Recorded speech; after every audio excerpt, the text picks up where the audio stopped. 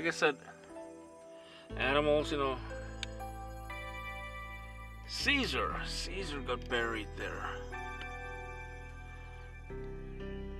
I've had dogs, now we've got a cat, and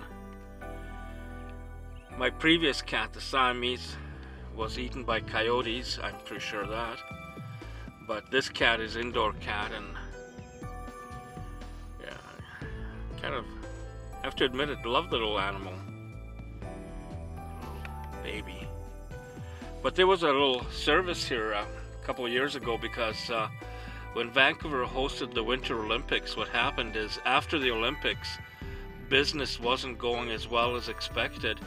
And imagine that what they did is they had these places that were doing dog sled rides in the winter, and what they did in the summertime is they slaughtered all their dogs, and basically they took them out and were shooting them, and some of the dogs weren't even dead and running around, and it was like unreal. It was a big case about it, and people were charged criminally, but it's kind of sad. Sad.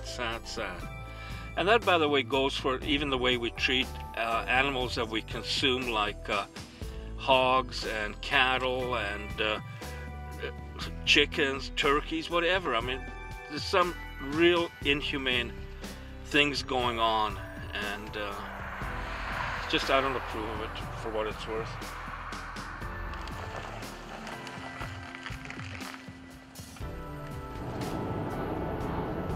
For me, in the interior, there are two areas that I really like for scenery, and one is the Nicola Valley around Merritt, where I grew up, and the other one is the South Okanagan from Penticton heading towards Oliver and Osoyoos. The landscape is absolutely phenomenal. It's just beautiful, and there's a lot of wildlife to be seen. You still have deer, sheep, all kinds of birds, and it's just a really beautiful area. So we are continuing our drive down. We're now coming up by the Vassal Lake BC Park area, and it is quite pretty.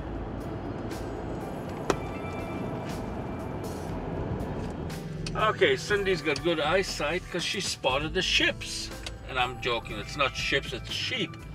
Wild sheep right here beside the road by Vassal Lake. We film them often at little ones.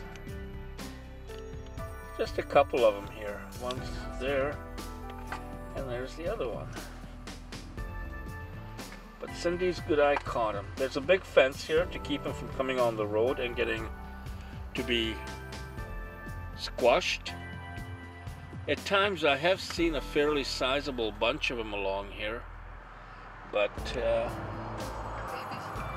for a long time we haven't seen any. Normally we film them down by Grand Forks, and you can hear the traffic going by. The highway is right up here, so it is a hazardous area for animals, but like I said, it's still pretty cool that you can come into this area and still encounter wildlife.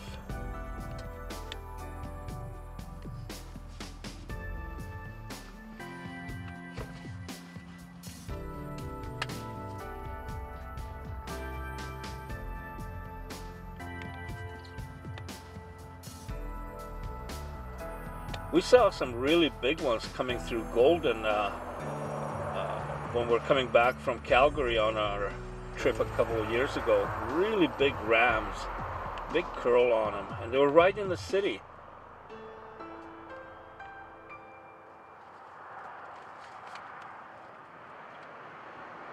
That guy just frozen there. He's not moving.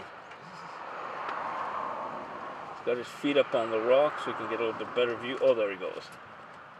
Now he's moving on.